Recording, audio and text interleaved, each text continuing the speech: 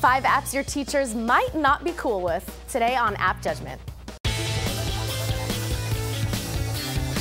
This episode of App Judgment is brought to you by Netflix. Welcome to App Judgment, your source for mobile app news and reviews. I'm Mauricio Balvanera. And I'm Jackie Talbot. And Jackie, have you ever cheated in school? You know, I specifically never did, ever. Until I got to college, actually. Who? Just saying, I'm What'd being you do? honest here.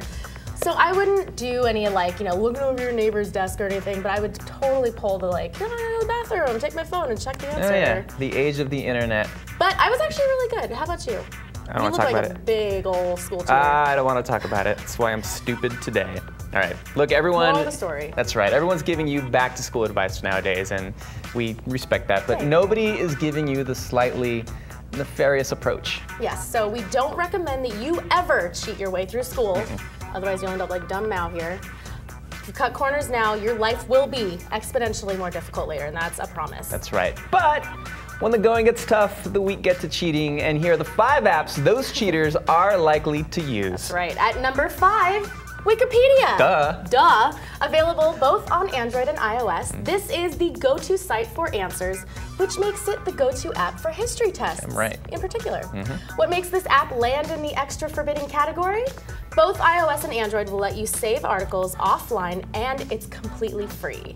The lesson here, teachers, take all phones before you do your pop quiz action. Do they do that? Is that legal? I don't know. Maybe not in college, maybe in high school. I'm sure in high school. I got my phone taken away so much in high school. There it is.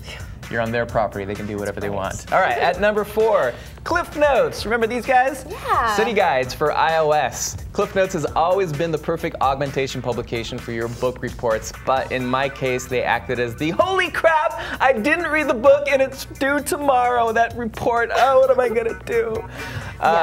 So these guides include character theme and plot summaries and analysis. They've got interactive quizzes, and get this is pretty cool. They even prescribe cram plans. They give you exactly what you need to know in the time that you have. Wow. You know what I used to do? I used to take my book and take the number of pages I had to read and do the math of how many pages I had to read a day. That's like not even worth it instead of just doing it. Well, I would recalculate every week because I still wouldn't start the book.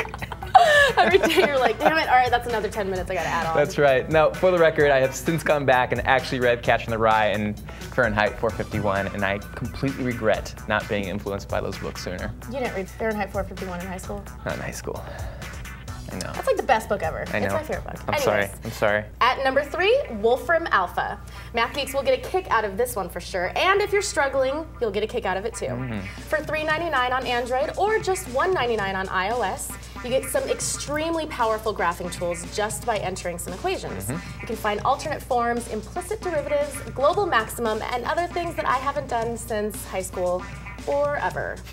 A sub $5 tool like this is amazing, considering that my Texas Instruments calculator cost over $100 back in the day. Yeah, I sold mine for about 75 bucks. Oh my God. Yeah, my That's used insane. one. Yeah, so do this one instead. Yeah. And as a bonus for you real math nerds, comment below with your results when entering this set of equations that we made. Yep. Think you might be happy about the results. I'm sorry. All right, coming in at number 2, Google Translate for iOS and Android. We used to be fans of WordLens, which translated text for your camera in real time, and it was actually pretty awesome. But the glitches and the expensive language packs just kind of don't really stand up to the free Google product. Now, if you're having a little bit of trouble in Spanish class, you might enjoy this Babelfish solution. Babelfish is for those people that read Hitchhiker's Guide to the Galaxy. I've seen the movie. Sorry, inside joke. You Androiders will have a bonus feature in the ability to take a photo of text for quick translations. You know who would have enjoyed this? Bill Murray, I tell you, would have a better time in Tokyo if he would have had this app. Oh, you're talking about Lost in Translation, aren't you? That's right. My God, that is an awesome segue, Jackie. Thanks, Mal. We'll get to number 1 in a sec, but we wanted to let you know that you can stream Lost in Translation right now on Netflix.com. Netflix streams TV shows and movies directly to your home, saving you time, money, and hassle. As a Netflix member, you can instantly watch TV episodes and movies streaming directly to your PC, Mac, or right to your TV with your Xbox 360, PlayStation 3, or Nintendo Wii console, plus Apple devices, Kindles, and Nooks, and all sorts of Android devices. It all works. You can get a free 30-day trial membership.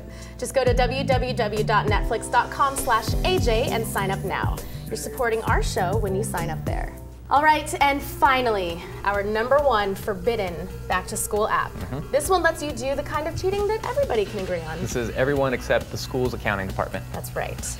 Amazon Student for iOS and Android allows you to buy, trade in, and compare prices on textbooks, games, and more. As you're in your school's bookstore, probably trying to control your nausea from all the crazy price tags, you can scan the book's barcodes, find the cheapest deal, and get even free 2-day shipping if you are an Amazon Prime member. You know what my solution was? What's that? I used to borrow my friends' books and make photocopies of the pages. That is so expensive now. It is expensive. I don't know what I was. Well, it was a little cheaper. Cheaper than buying a giant textbook. Yeah, that's true. Yes. All right, let us know your tips and tricks to stay ahead of the curve this fall. Leave us a comment on YouTube. Obviously, of course, subscribe to us on YouTube. Find us on Twitter, Facebook, Google+, Crosswalk. Everywhere. Wherever else you use the internet, we probably use it there too. All right, guys. See you next time. See ya.